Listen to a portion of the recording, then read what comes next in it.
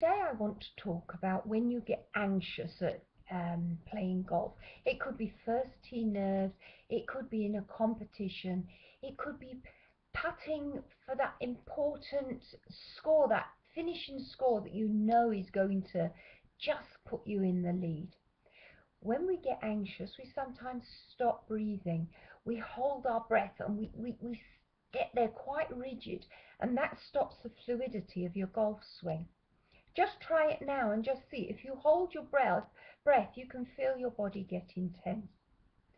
So the idea here is if you're feeling anxious about anything on the golf course, close your mouth and breathe through your nose. Breathe in and out through your nose, but take nice, deep breaths.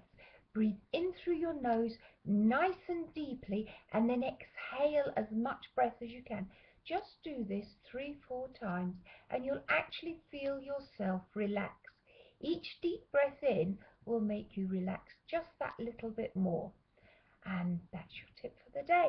So, see you later on in the week. Bye for now. Oh, don't forget, subscribe if you haven't done so already. Bye.